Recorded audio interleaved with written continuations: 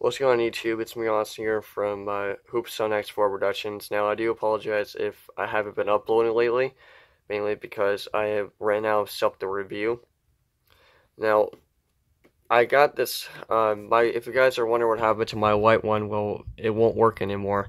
I think I accidentally yanked out the cord that connects to the battery to the circuit board.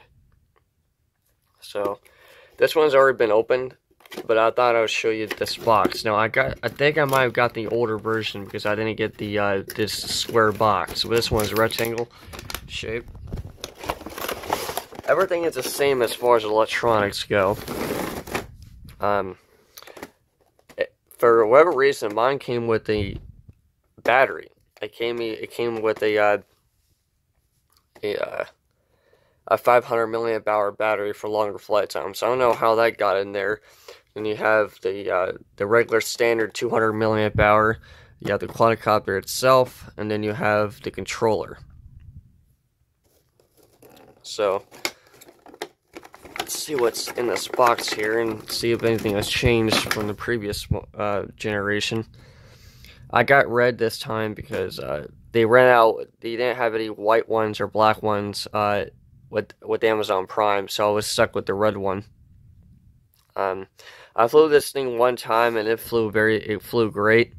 I got the same amount of flight time, around 7 minutes, but since they included a 500 milliamp hour battery, I'm able to get maybe 13 to 14 minutes of flight time, 13 or something like that. So here's the controller, and then down here you have your charging cord to charge the battery. It takes around 45 minutes to charge, and you get around, as I said, with a stock battery, you get around 7 minutes of flight. With the 500 milliamp hour battery, you get around 13 minutes of flight. So,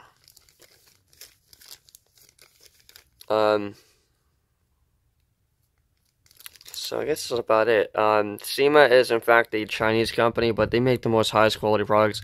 In fact, I've got their Syma X11 helicopter, which came out back in 2010, and that thing flew like a champ. It lasted a long time, and I'm still flying it. Well, not as much anymore. It's still my current one that I use. My two ones that I bought, the red one, which was in fact a counterfeit.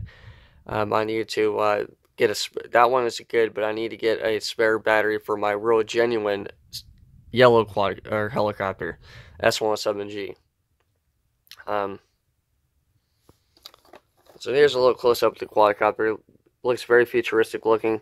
It does have the 4 rubber landing feet, and these can come off if you crash land, so make sure you have spares. You can't find any spares online, so if you do have a quadcopter that's not working, make sure you can use these to put extra landing feet on. If you don't have rubber landing feet, when it takes off, it's not going to be very even. Here's the quadcopter. I love that red. I've been wanting to get a red one for a long time, but there you go. It does have 4 LEDs. The front, the back are red. Let's see which one. I think, yeah, the front is red, or the back is blue. Okay, these back here, these back ones are blue. The front ones are red. The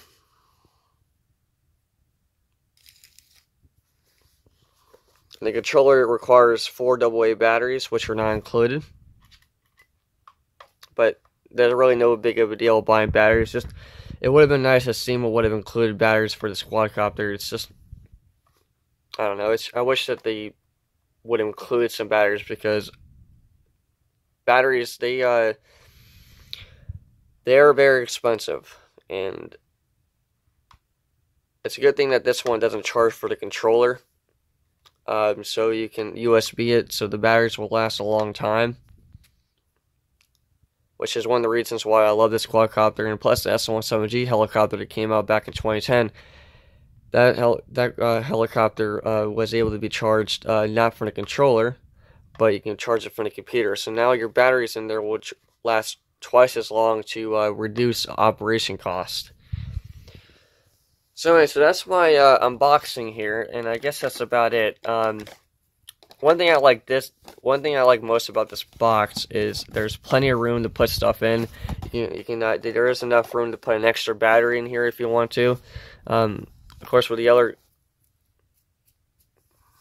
box, the second generation of the Syma X11, that one didn't have enough room for anything. But this one was a lot more bigger. You can put more stuff in, and there's just plenty of room.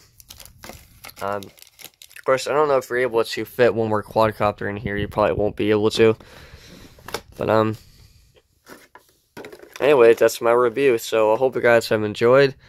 I will have a flight video, actually plenty of flight videos coming out.